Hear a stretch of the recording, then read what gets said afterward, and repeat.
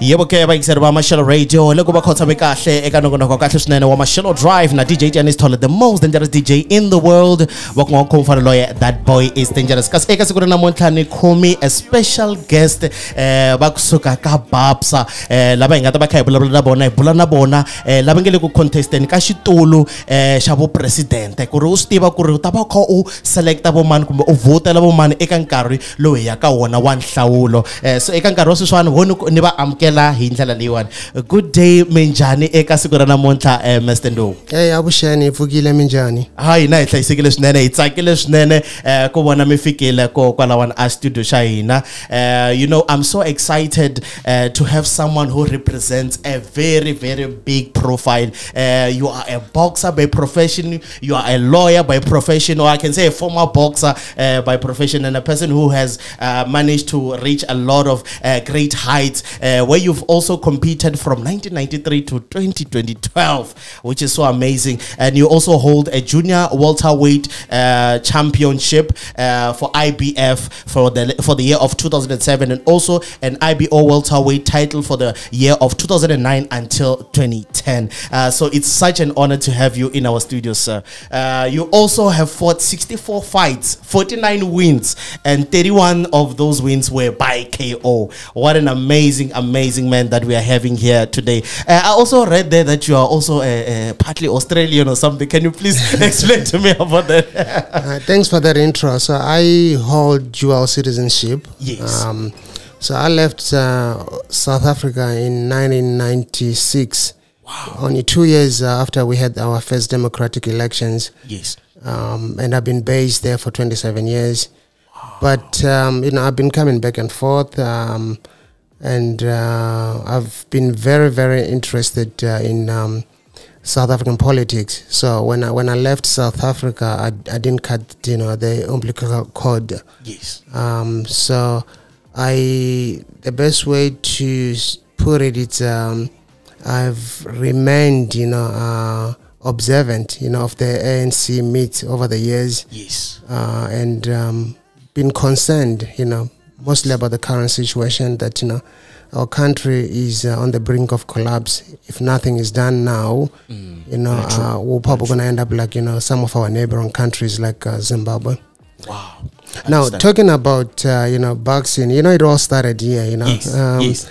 I used to train here when I was an amateur. I used to train here, you know, with the great, you know, Mr. Baloy. Yes. You know, Eric Baloy, and you know, we used to train together with Cassius, you know, your local hero. Yes. So you know, I used to travel here all the time and do some training, and sometimes I would actually stay at Mr. Baloy's home, you know, for the weekend. So this is more like my second home or third home. So you mean Kokwan Baloy, the one I know, the one who runs the boxing gym here in Malamlele? That's correct. That's correct. Yeah, wow, you know, that's amazing. So you know, he's when I talk about people that have actually contributed to my boxing career, he's included in that list. So Mr. Baloy and you know, the late Chief Mazibandira from Chakuma, you know, they played a big role in my boxing career.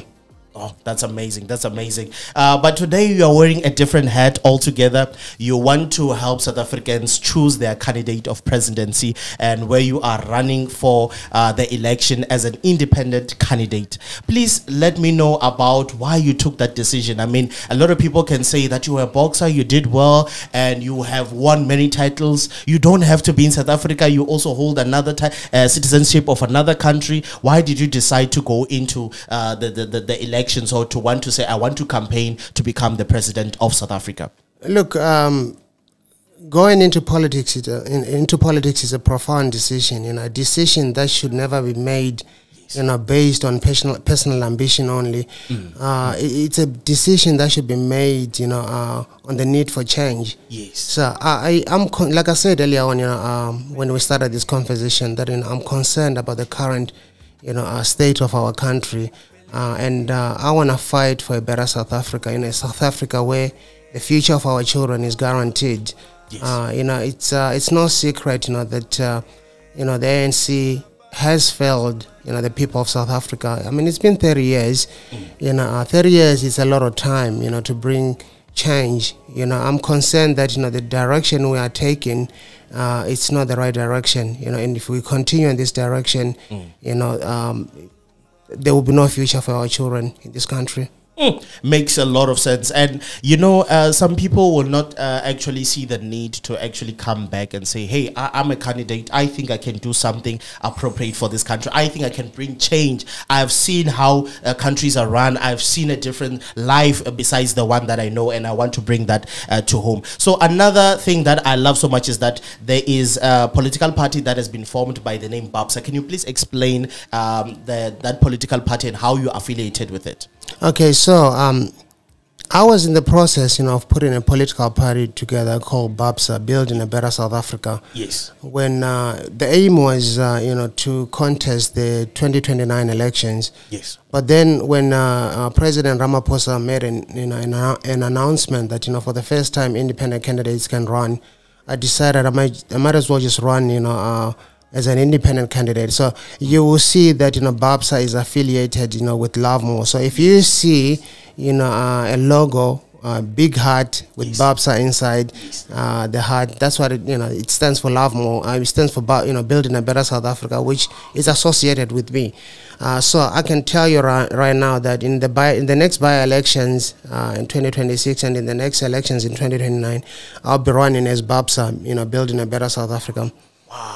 Now, you mentioned, you know, why, you know, come back to South Africa. Yes, yes. Yeah, and I totally agree with you. You know, I have a great lifestyle in Australia. You know, I've done well for myself. You know, I've achieved a lot. You know, and for me to come back here, I'm actually sacrificing a lot. You know, particularly, you know, economically. You know, and family. You know, my children are still based, you know, in Australia. So I've had to give up, you know, there to come here.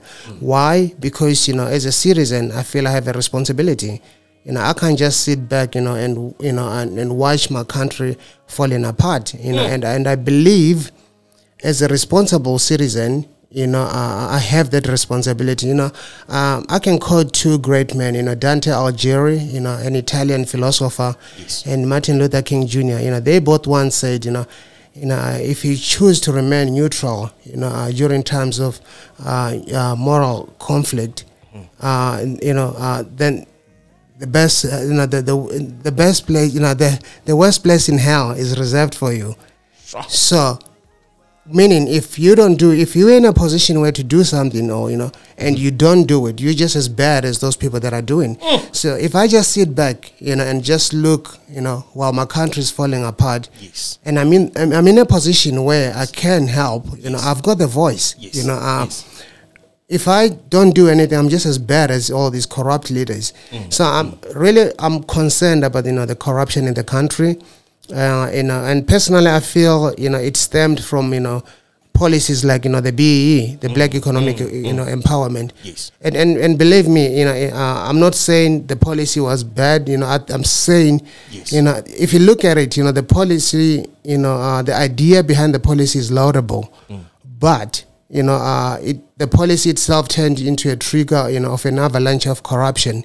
You know, it's only benefiting the elite. It's only benefiting those in power. It's not benefiting, you know, the ordinary person. And not just that, it's also, you know, it keeps potential investors away. You know, we have a lot of, you know, international investors who would like to come and invest in South Africa. But because of BEE, you know, and the over regulations, you know, they won't come around. You know, I always tell people, you know, some of the richest people in the world, they come from South Africa. You know, look at, you know, Elon Musk. You know, he's a South African. You know, he's based abroad. He will never come invest here because of, you know, the over regulations. So we need to replace BEE, you know, with a policy, you know, that will allow broader participation in the economy by all people of South Africa, irrespective of color. You know, some people might say, well, Lovemore, the white people, you know, benefited, you know, from the economy over the years. Yes, true. That's correct. In terms of apartheid, yes, that's correct. I don't dispute that. But if you look in the last 30 years, you know, that the current, you know, government has been in power. You know, we've actually gone a lot of steps back. You know, we haven't moved forward.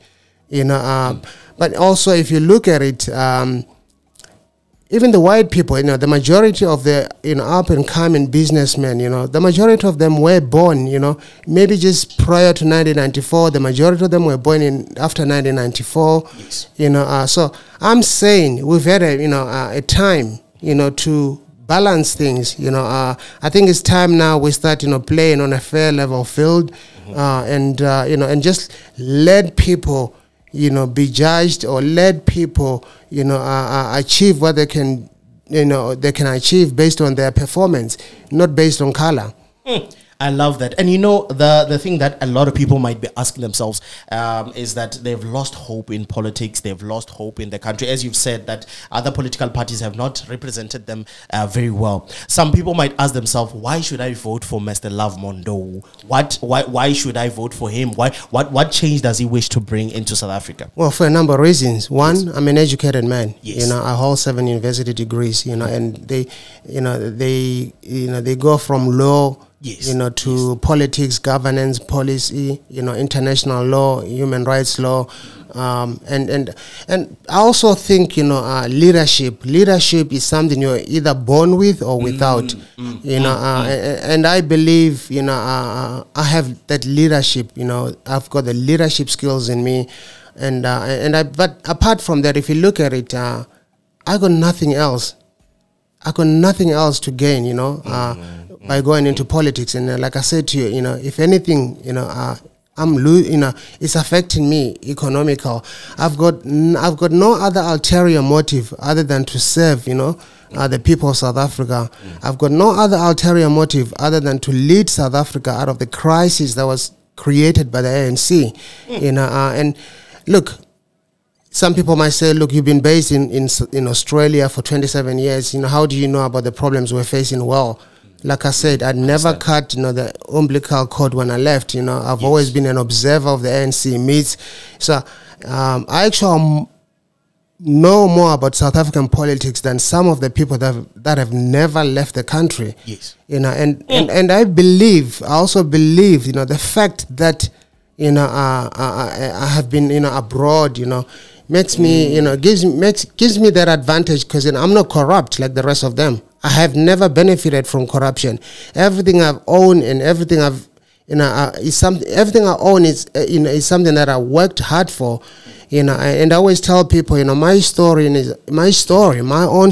know, is a quintessential, you know, South African story. Yes. You know, I come from a poor background. I've had to work hard. I didn't start school till I was 9 years of age. Sure. You know, but you look at me today, I got, you know, 7 university degrees, you know, and it just goes to prove that, you know, with perseverance and hard work, you know, you can achieve everything. And I always say, anything I set my mind on, I will achieve. You know, it might take me longer to achieve, but I will achieve it. So if I'm telling you that, you know, I'm going to change South Africa, you know, and build a better South Africa for all, believe me, I'm going to do that, you know, because I bring that fighting spirit. I'm a fighter by nature. You know, I might get knocked down many times, but I'll get up and continue fighting. And that's what separates, you know, champions from, you know, contenders. I love that. I love the fact that you did not just take this position just because you know that people love you, people supported you in boxing, and they'll vote for you just because they see the face. But there's also a skill behind it. There's also knowledge behind it. There's also experience behind it. And that's why you want to contest and put yourself in that position. And another thing that many people might also ask is, what are some of the challenges that you as Lovemore Ndou would love to change within South Africa or within the realm of South Africa at the current moment? Well, there's a lot. You know, to start with, you know, it's corruption. You know, we need to get rid of corruption. You know, and the way to get rid of corruption, you start with BE. You got to get rid of BE and replace it, you know, with a better policy, you know, that will allow broader participation, you know, in broader participation in the economy by all people of South Africa. And then you have to educate people. Education is, you know, is important. You know, somebody once said the power is in the pen. I believe in that. You know, I epitomize education. So, you know, and I can tell you right now, you know, when, and I'm not saying if, you know, I'm saying when, you know, when I'm in power one day, you know, I will introduce a better educational system, you know, that will allow South Africans, you know, to be rated, you know, like any other, you know, person in the world. Now we've got a situation where, you know, if a South African goes to a country like Australia or the UK, you know, qualified as a doctor or something else, when they get there, they have to do another course, you know, but when someone from Australia or, you know, or the UK comes here, they don't have to do any other course because, you know, the educational system is different. So I want a better educational system here. In fact, I want to see a child that attends a public school, you know, having the same dream, you know, and opportunities, you know, as the child that attends, you know, a private school. You know, and I want to see, you know, that every youth, you know, that has the right grades and the will, you know, to attend university, be given that opportunity to attend university. It's not impossible. It is possible. It can be done, and I'm an example of that. You know, I was telling it before that, you know, my story, you know, is a quintessential, you know, South African story. You know, I've gone through what everybody's going through. You know, I didn't leave the country during apartheid. I was here. You know, you know, I left South Africa, you know, after we had our first democratic elections. So I was exposed to everything that everybody, you know, was exposed to. I witnessed all the atrocities committed, you know, against my friends and family members, like everyone else. You know, but the difference with me is, you know, I was able to move to another country that provided me with those opportunities, you know, to prove myself. So I'm saying, if we provide South African youth or our children with those opportunities, they can actually do better than me. You know, I want to see a country where we've got doctors, we've got lawyers, you know, that are treated with respect. You know, so that's the educational part of it. But I would make sure, you know, our teachers are paid well. Because I've got a lot of respect for teachers. You know, our teachers shape our lives. They shape our children's lives. They need to be paid well. You know, then, you know, after the educational system, the other thing you got to look at is jobs. People need jobs. Okay. Now, the housing, you know, people need better housing. You know, you got to remember when, you know, when the ANC came into power in 1994, you know, they made a lot of promises, you know. You know, they promised better housing, better education, you know, better healthcare systems, you know. Where are those things they promised? Okay, we still have people living in shacks, okay, you know. And these can be easily solved, you know. For example, you know, you know, you can always replace, you know, shacks with modular homes, you know. Modular homes are affordable, you know, affordable and easy and quicker, you know, you can build a modular home within 8 weeks, and it's a good home. So my plan when it comes to housing is I'm going to bring, you know, people that are qualified in building modular homes, and I'm going to get them here. I already got people on standby in Australia. I'll bring them here. I'll get them to teach the local people how to build those homes, and then, you know, the local people can build those homes. So it creates jobs while at the same time, you know, solving the housing, you know, problem. You know, and it also allows these people, you know, to buy those homes themselves because they're so cheap. You know, but it's a better home compared, you know, to living in shacks. Living in a shack. You know, then you got the issue about crime. You know, the other issue about corruption is we got our police system is so corrupt. It is corrupt. You know, and the only way to fix it is to educate our police, you know, pay them better. Give them a pay rise. One of the reasons why they're so corrupt is because they're getting paid peanuts. You know, if you pay them well, and then, you know, you make sure there are more police, you know, going into the academy and getting paid while, you know, they going into the academy. It encourages them to love what they're doing, and, you know, if they're getting paid well, you know, then, you know, it reduces, you know, crime. Not to say, you know, I'm sure there will still be others that will still be corrupt, but then you put in, you know, a legal system, you know, a strong legal system where you make sure anyone that is corrupt, you know, goes to jail. You know, it's simple. Currently, we've got a situation where the rule of law doesn't apply. You know, we've got a situation where those in power think, you know, they the law unto themselves. That needs to change. I understand that. And one thing I love about the topics that you have touched was one of the topics that I wanted to ask you about, which is high unemployment.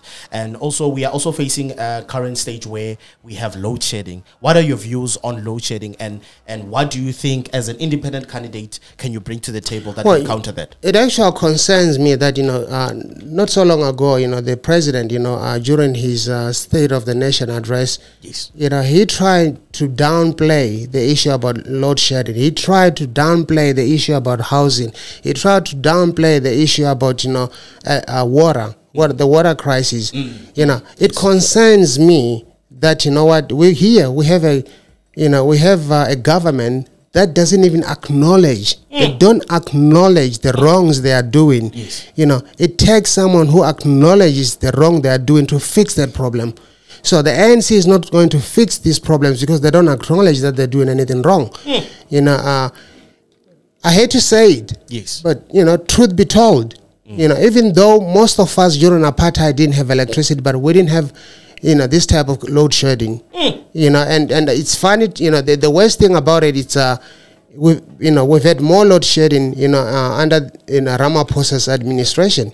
So what does it tell you? I always tell people that of all our presidents, Zuma was the most corrupt one. Whereas Ramaphosa is the most useless one. That's how I say it. I understand that. In terms of fixing, the electricity issue, yes, at some stage, you're gonna have to privatize, yes, ESCOM. Oh, okay. Understand. What you have to do, it's you're gonna have to work on the current, yes, infrastructures. Yes. While at the same time, you're introducing renewables. Yes. But remember, there's also the coal mafia there you have to deal with. Yes. And these people are connected with people in power. So you're gonna have to get rid of the coal mafia. One of the ways to do that is build a strong police force or get the military involved.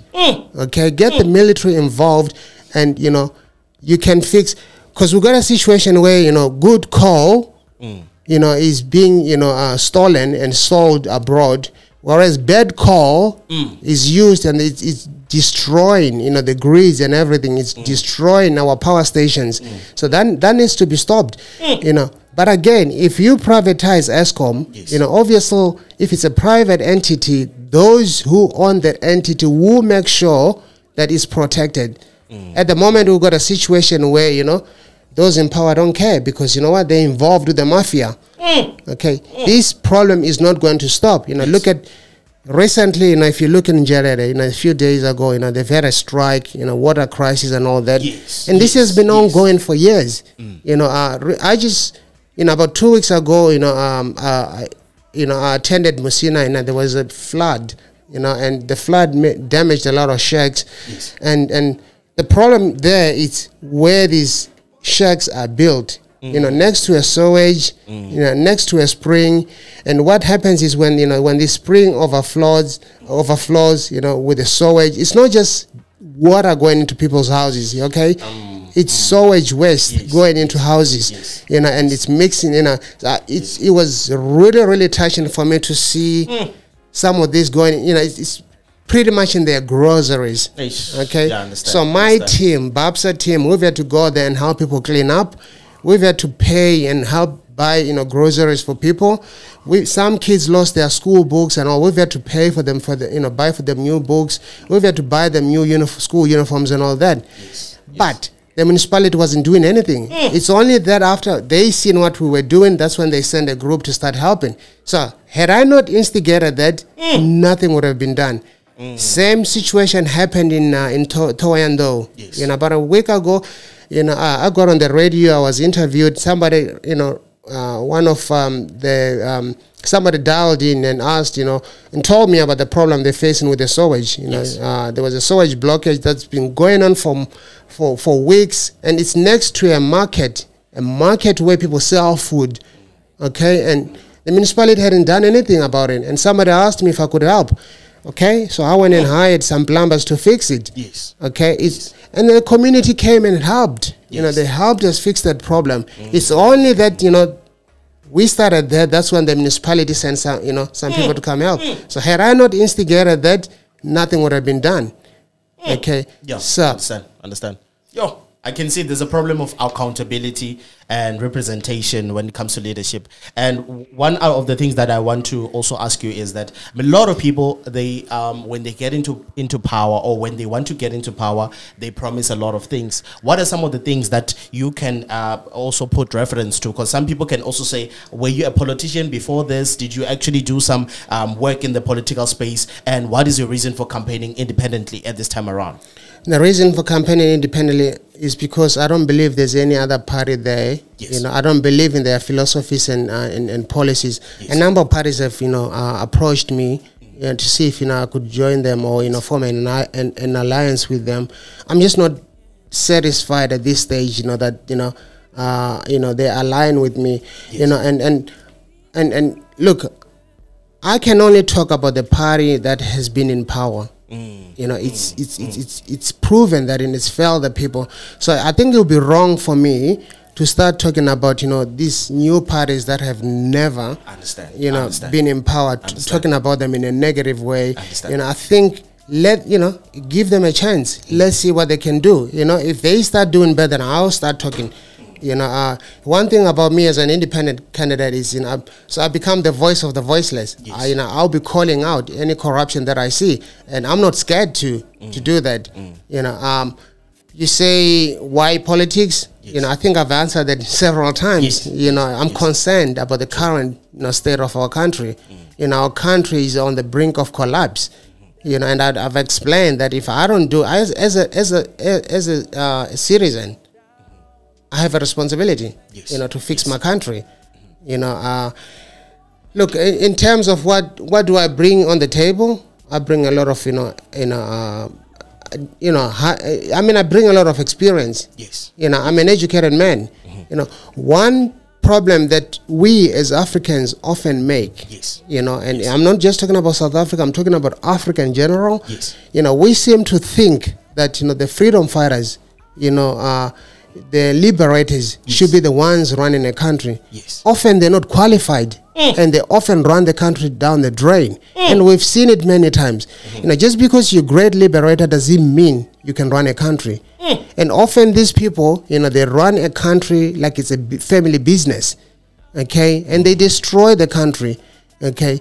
The problem we're facing in South Africa is we have a lot of unqualified leaders. Yes. I bring qualifications, In fact, look, the current Australian, government, yes. They've been trying to get me, to work with them, Yes. The current premier of New South Wales, he's been trying to get me to join the Labour Party, but I had to thank them and say, look, my heart is in South Africa.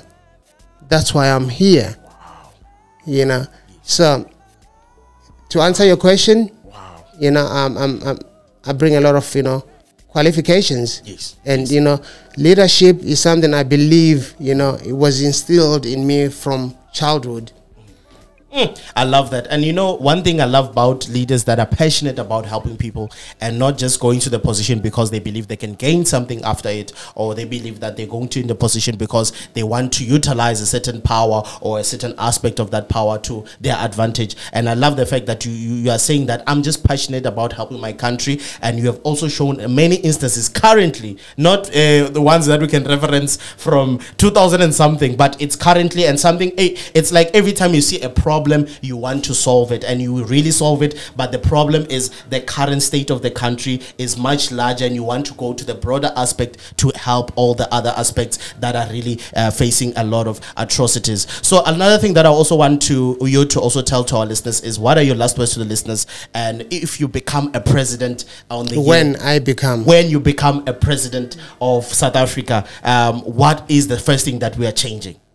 We're gonna get rid of corruption. Yes. That has to go. Yes. I've already explained. First thing you get, you have to replace policies like BEE, yes. with better policies. Yes. Okay, and then we gotta fight crime. Yes. We gotta educate people. We gotta create job opportunities for people. Yes. Okay. Yes. It saddens me, when I walk around and I see a child, that goes to bed in an empty stomach, or a child that's walking around, bare feet, a child that's walking around naked, because the parents can't afford, to take care of the child because of not because they don't want to work, but because of the situation, but because of what they've been, what this current government is doing. It concerns me whether the child is my child or not. It concerns me. Okay, when I see our grannies walking around having to look after their grandchildren, while receiving a grant that's next to nothing. True. It concerns me. True. Okay, when I see our grannies, having to just stay home, with no help at all, because there are no, you don't have aged care here. You don't have good aged care. It concerns me, whether she's my mother or not, or my grandmother or not. It concerns me. When I see a brother or a father, that has to resort to crime to feed, their children, it concerns me, whether I'm related to that person or not. I love that. I love that. And for someone of your stature, it's very, very true what you said, that you're not out of touch with the problems and situations that are happening currently in the South African realm. What are your last words to the listeners or to the supporters that are watching you for the first time now and they say, I want to vote for you. How can I follow you? How can I get in touch with this movement? Because now you're running as an independent candidate, and some of them might be confused on the two aspects, because we are used to people using parties and stuff like that. So how can they get in touch? How can they support? How can they join in your journey that you have started recently? Okay, so as an independent candidate, I just need enough votes to secure a seat in the National Assembly. Yes. Once I'm in the National Assembly, I become a voice for the voiceless. Then I'm able to keep an eye, on what's happening in the government. I'm able to vote for and vote against, policies that I believe are not right for the country. Yes. I'm able to propose certain policies or certain bills, and so I become the voice for the voiceless. Obviously, I need to run as a party to become a president. Yes. And like I said, in the next few years, in the next not these elections, in the elections to come, I'll be going in as a party. Yes. Now, this is the thing. I always say, what I'm going to tell people now is people need to ask themselves, what has improved since 1994? Okay, what has improved? You have to look at your lifestyle and ask yourself, do you want to have another 30 years of this? Do you want to have another 30 years, of struggling? Do you want to have another 30 years of, having to pay a bribe to secure a job? Yeah. Okay. Do you want to have another 30 years, of being denied a job that you're qualified for because you're not, affiliated with, a certain party, or you're not related, to some of the, political leaders? So we need to get, rid of nepotism, cronyism, elitism. We need to get rid of that. So what I'm going to say is people need to decide, whether they're happy with the ANC. Okay, if they're not happy with the ANC, they need to vote. Vote for a party or someone you believe is going to do the right thing. I'm not coming here to ask people to vote for me. Okay? If you don't believe in what I say, or you don't think I'm the right person, don't vote for me. But vote for someone else who's going to do the right thing for you. But if you believe I'm the man who's going to deliver, then vote for me. So, like I said, this is the time. It's been 30 years, people. 30 years. 30 years of a failed government. The direction we're taking is a wrong direction. If we continue this way, we might as well kiss South Africa goodbye. Such powerful words, and I'm sure that for a lot of listeners and a lot of inquiries that you guys might have, a lot of questions that you might have regarding Mr. Lovemore Ndou's journey or his presidency election journey has been answered. If not, please make sure that you go reach us on our social media pages. We are going to make sure that as time goes, we are going to proceed to have him back if possible. He's rushing somewhere right now because, as you've heard, that is someone that is helping helping the community in the current stage. And when he's here in South Africa, he wants to solve the challenges that are here. He's not someone who's coming just because he doesn't have something to do, but then he has seen the level of things that are happening in South Africa and is not happy with it. And he has shown that there's a lot of demand from other political spheres, even outside of the country, but he has chosen to become a candidate because he wants to simply help the common South African. And he has talked about the common problems that are happening. He has talked about the high elite problems that we have in this country. He has talked about a lot of issues that I feel that a lot of politicians don't really go into. So I'm really impressed with your reputation, Mr. Ndou, and I wish you nothing but the best in your campaigning or in your journey of election of presidency. I hope to have you again when you have time. Thank you. Thanks for having me. Yebo ke ba ngitserwa hina a re na bona eka siku na montla murangeri Mr. Lovemore Ndou yana matlhem khabing sela station xa Maxelo Radio swi swa ni ta ba kha ku tekela swimurwa kahle swinene ko kala wane